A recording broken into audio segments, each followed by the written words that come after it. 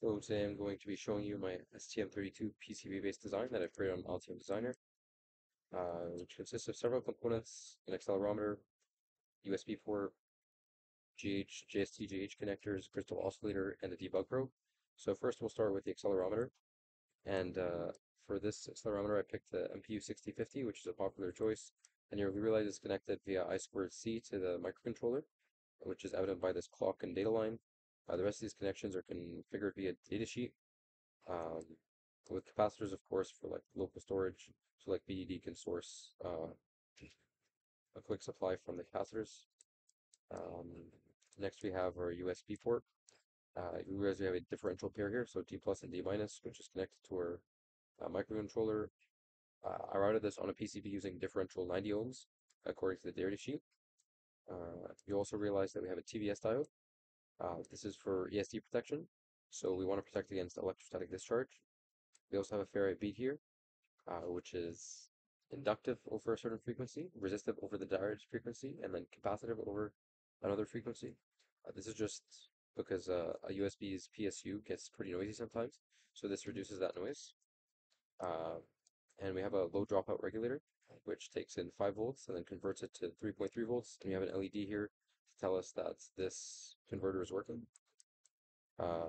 Next we have TC2030, which is our single wire debug probe. And single wire debug is this pin 2.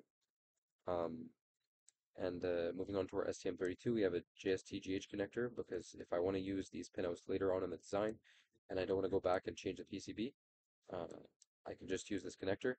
Ideally, though, I would have a return path for each of these 4 pinouts, so instead of having 1 ground connection, I should have had 4.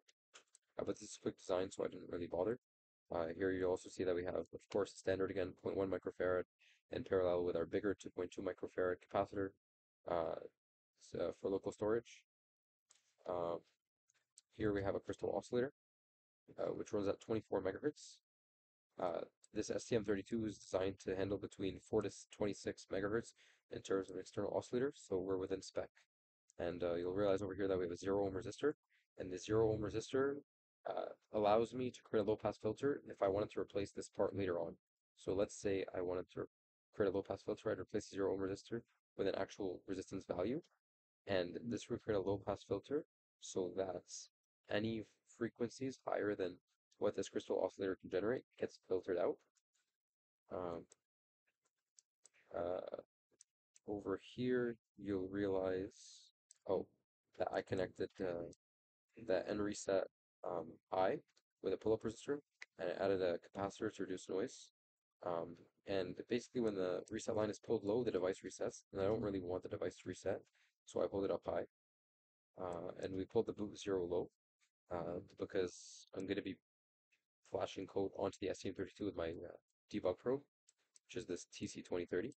So I will not need the boot 0 pin, but just in case I do need it, I added a resistor so that I can desolder the resistor if I do need to access the boot pin. So that's it for the schematic.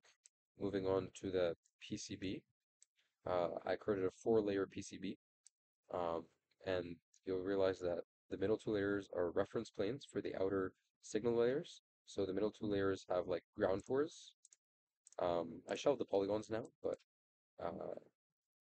you can see here's our STM32, our low dropout regulator, our JST-GH connector, or USB, and it's a little bit off the edge so that when I plug in the USB, it actually goes in. There's our debug probe, there's our accelerometer, and the rest of our capacitors and resistors and LEDs. So if we go into 3D view, this is how it looks, and you'll see, like I was saying, that the USB is a bit off the edge, so I have access to it. And that's about it. This is my 4-layer PCB design of an STM32 with an accelerometer, debug probe, and its relevant components. Thank you for watching.